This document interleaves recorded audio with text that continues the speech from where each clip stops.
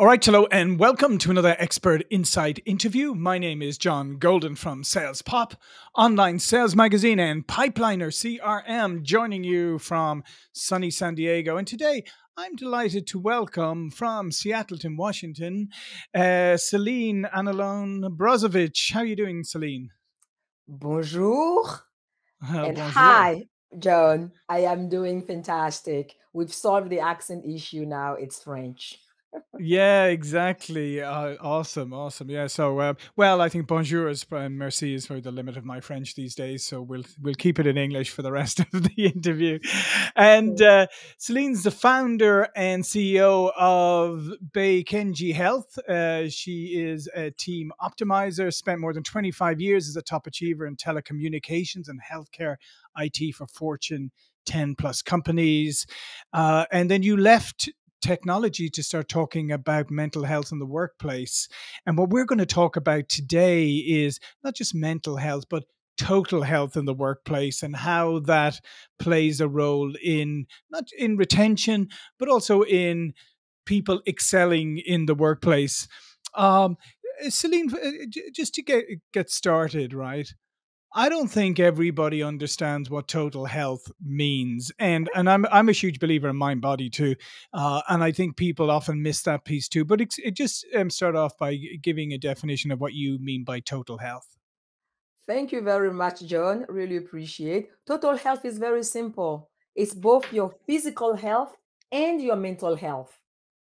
Usually, when we're talking about our physical health, high blood pressure, cholesterol, we forget the mental aspect. And when we're dealing with mental health, we are focused on just mental health, and the two of them are intertwined. So we want to talk about total health for the total individual. Did I answer that question for you, Oh John? yeah, yeah, no, absolutely, and you're correct because well, traditionally, certainly in Western medicine, is we go if I have a physical ailment, I go to the GP, the general practitioner, whatever. If I have mental problems, I go to a psychiatrist or counselor, and rarely, if ever, do those two communicate. So I separate. So it's almost like we force this separation on ourselves. That's kind of arbitrary, right? Very, very, very. We are whole, we are full. So when we talk about our health, we should nurture both the Mhm. physical and the mental. Yeah, and traditionally, even in work, I mean, there's been a lot of health initiatives over the years, and people are like, "Oh, here's gym memberships for everybody. Here's like healthy eating plans." But rarely does anything ever talk about mental health because there's still a kind of stigma around that. I think. I mean, if I tell you, "Oh, Celine, like, look, I broke my leg," you don't immediately think, "Well, John, you must have weak bones," and think of me differently. You just go, "Oh, well, that's unfortunate." If I say to you, well, I'm kind of suffering from anxiety and a bit of depression, then you start to go, ooh, you look at me differently. Suddenly I'm not quite a whole person. Which is a shame. Mhm. Yeah. So let me set the stage a little bit here. When we talk about mental health, we have to look at two different aspects. We have the mental well being, where mentally, either I could be stressed, I could be a little bit sad or happy or whatever it is. And then we have the mental diseases. And when Mhm. it comes to the mental diseases, it's unfortunate that we as people shame people with mental illnesses. The same way somebody has diabetes or high cholesterol or cancer, and we show compassion, we should do the exact same thing with somebody with mental illness. At the end of the day, that person did not go to the store and say, which one of that do I want? Is it the depression or is it the bipolar or is it? No, no. So we shouldn't shame this type of person. It's a Yeah, and disease. and I think Selena, a large part of this is that we don't know how to we just don't know how to react. People aren't taught how to react, even managers and companies, how to react if somebody has, a mental illness or a disease. As you say, we kind of run away from it, and we think it's I don't know whether we think we can actually catch it, but definitely run away.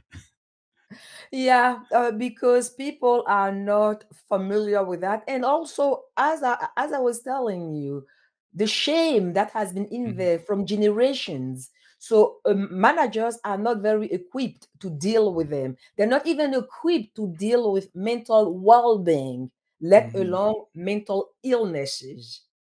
So, as part of my work, I try to educate managers that you can deal with mental well being and you can also deal with mental illnesses, because mental well being that are not properly addressed could lead somebody to mental illnesses, mhm. and somebody could be mentally ill and be functioning. Yeah, yeah, yeah, absolutely.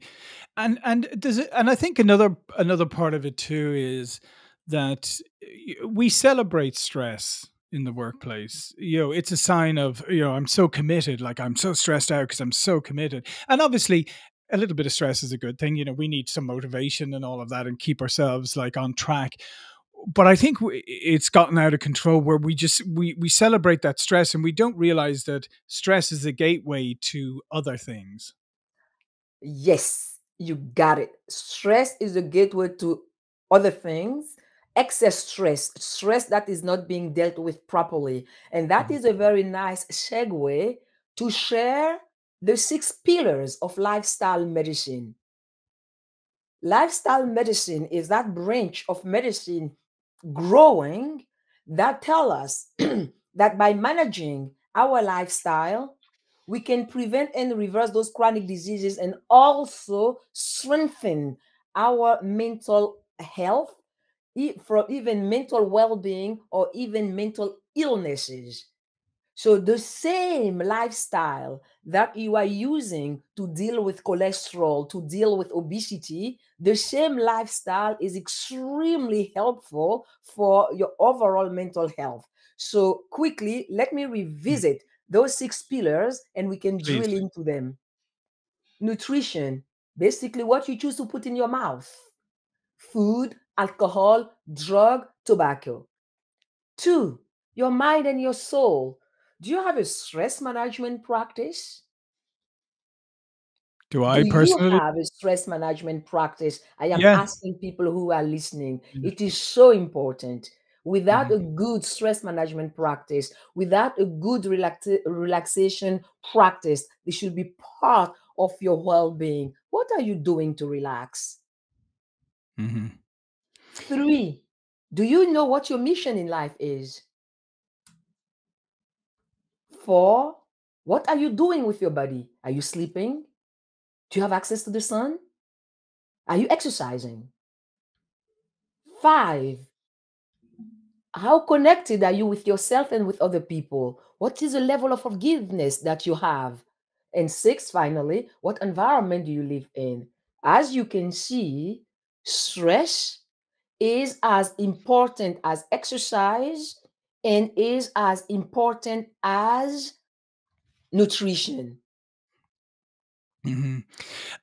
No, those are fascinating, and the nutrition one is probably the most obvious one. That most people can get their head around. But I think I liked the second one here. I think is when you said, "What do you do for stress management?" And I think that's missing from most people's lives. Like personally, for me, it's martial arts because I tell you, you try thinking about other things when you're doing martial arts, it's not going to end well. So it's a great way of clearing your mind of all the clutter. But I don't think other people do. I mean, I use that personally myself. I don't think a lot of other people actually think that they need a stress management or a stress release process or habit. And actually, John, before we even go on that stress, you made a statement, and I'm curious. You said when it comes to nutrition, people have their heads around it. Oh, I didn't mean that they. I don't mean that they execute on it, but I think I think people are more aware maybe that they should look after their nutrition, but I don't, but I'm not saying people do. So maybe, correct me if I'm wrong, if you think that there are things that people are overlooking, please do tell me. Oh, definitely. Mhm. I was listening to Dr. Tim Spector, I think he's a professor, who said, we do not have a nutrition problem. We have a food problem. Mm, yeah, that's a People good point. don't know. Everybody and their brother is an expert in that. The amount of things that we call foods that are not food that people consume, it's mind-boggling. Yeah, Yeah, I that's think a really good, that's a really good, that's a really really good point. Um, but I'm just saying, as I think people are probably a little more open to hearing about things like that. The other ones, I think, when you start to get into it, it's like mission. I love what you just said about mission, purpose, and mission. I think this is massive thing missing in most people's lives, that we don't know why we're doing what we're doing. We're on like this hamster wheel. We're doing it maybe from a sense of obligation. Maybe we're just doing it to support our families, but but we still aren't figuring out why we're doing, why we're here. You know, what is this all about? And I think there's a huge gap. There's a real void there. Yeah, I agree with you. That mission in life, our purpose in life, and if you are a good manager, you want to ensure you have conversation with your employees, especially the younger generation, because this is a generation who wants to Hmm. be in tune with their life purpose, their mission in life. I recall a couple of years ago, one person that I know, a computer programmer, and had a job offered from Boeing. And I asked that young person, are you going to take it? She's like, no, I have to ask them first. What are they going to do with my codes, with my programming? If they're going to use it for weapons, no, I'm not working there. This young generation have a set of values, and they want their job to be in sync with their core values. Hmm. They want to always be perfectly in sync. They don't think that there is one of them at work and there is one of them outside. So if you are a good manager and you want to retain those employees, calm down, have a conversation with them, and understand if what you are asking them to do is in sync with what they believe is their mission in life. Hmm. No, and I think that's a really important thing. And I think it's important from two points of view. I think it's important from the employer and obviously the employee, because it may not just be a fit. And you're better off like if there isn't a fit. And one of the ones you said is, what are you doing with your body? Mhm. Explain that to me a little bit more. So, what are you doing with your body? Are you exercising? Are you sleeping? Do you have access to vitamin D, to the sun? So let's do the vitamin D. It's proven vitamin D is important for your whole health. Actually, for mental health, when it's dark like it is right now in the Pacific Northwest, there is even something called seasonal affective disorder Hmm. that is linked to the lack of sun, the darkness out there. So you want to get your vitamin D. I am not a medical doctor, so I cannot tell you the quantity. Talk to your medical providers. To my Hmm. customers, I just give them something. The second thing is, how are you sleeping? Are you Yeah. sleeping enough? And what is the quality of that sleep? If you are not sure, if you are snoring, make sure you don't have sleep apnea blocking your nasal passages, creating more problems. Sometimes you do not lose weight because you are not sleeping properly. Both Hmm. of them are intertwined. And finally, are you exercising? And when I say exercise, I don't mean are you becoming a gym rat? No. I am talking about, are you moving your body?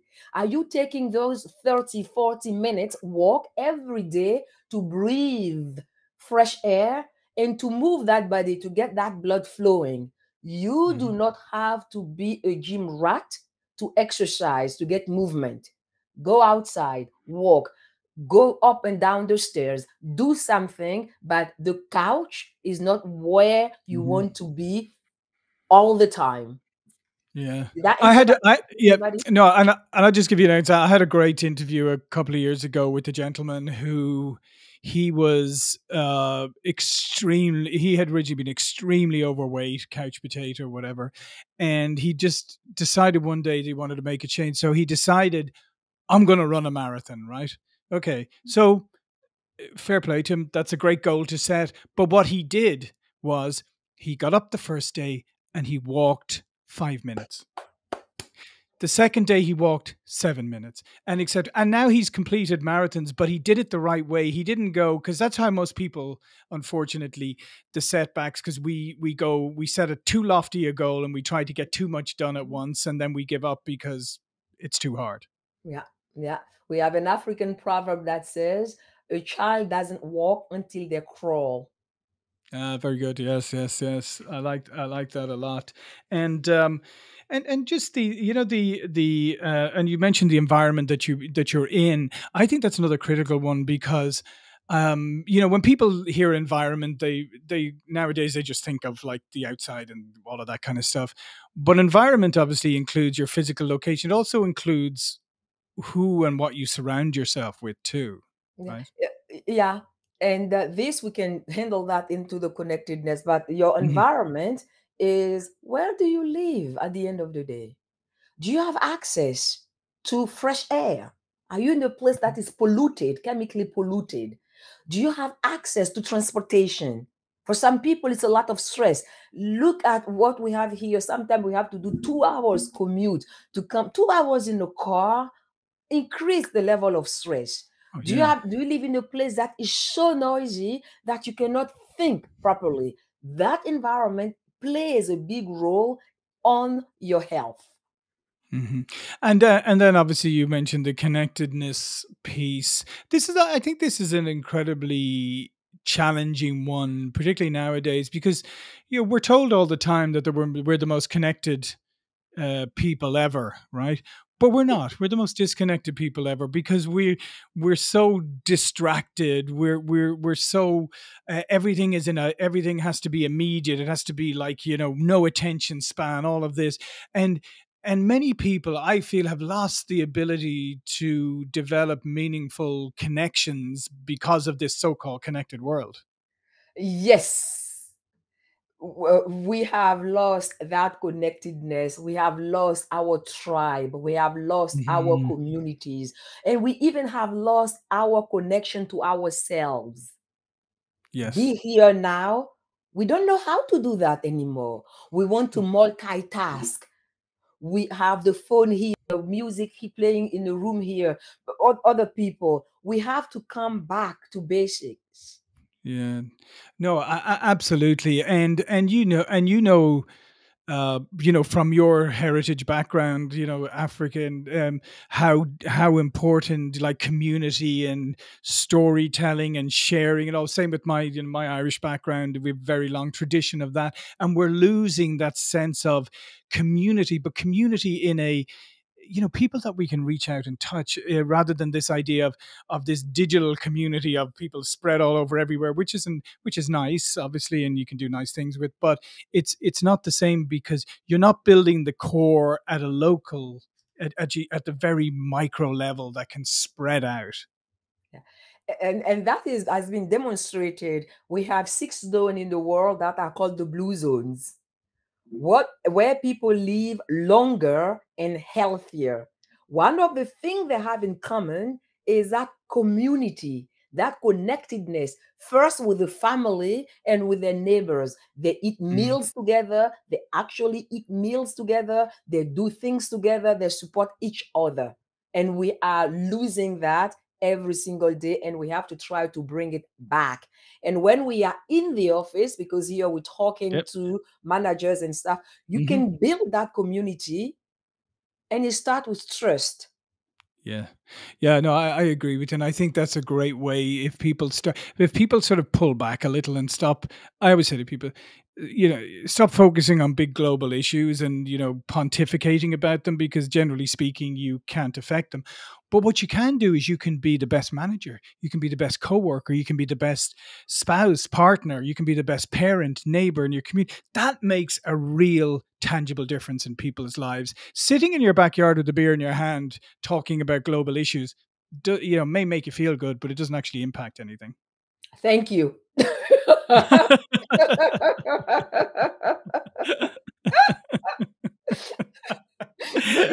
Hey, listen, I'm not against sitting in the backyard drinking beer. I'm just saying like that shouldn't be your exclusive approach. So listen, Celine, this has been fantastic, and all of your information will be below this video. But before you go, please do tell people a little bit more about what you do. So what I do is I talk to leaders and owners of businesses who wants to dec increase retention of their employees and tell them that as part of that strategy, a good, solid wellness program should be part of it. Mhm. 45% of customers in medium enterprises state that wellness is part of the reason why they stay. So why don't Mm. you have a good wellness program? I am not talking about some computer screens where you check off a few things. No, do a wellness program where you hold the employees by the hand and you really teach them ways of changing that lifestyles so they get results that are sustainable. Yeah, absolutely. I love the work you're doing because that's it. If you do those programs like you're talking about properly, it's a shared thing, which we're talking about community, but also we need someone to hold us accountable, right? It's a big difference. Let's face it. If I say I'm going to run a marathon and I agree with a friend, we're going to do it together. Therefore, we can each of us can keep each other motivated when we don't feel like training because you don't let the other one down. And I think that's the same with wellness in the workplace is, it gives us an opportunity to kind of hold each other accountable in a positive fashion. Yeah. And it is so important. Here is another statistic. I am an engineer, so I Mhm. love numbers. There is a research that shows that employees who are not in good health self-report a 46% decline in productivity. Mm. Let me translate this one for you. What it means is you are paying somebody and you're just getting half. What kind of investment is that? Yeah, yeah, exactly. That's a fantastic. What a great point to end on. So, I love that one. Yeah. So if they're sick and they're only getting half, you're paying full price for half of the product. So listen, thank you again for today. As I said, all Celine's Welcome. information will be below here, and thank you for watching and listening. Thank you very much, John. And I really appreciate it. It's a real privilege being here. Oh, privilege is all mine. Thank you.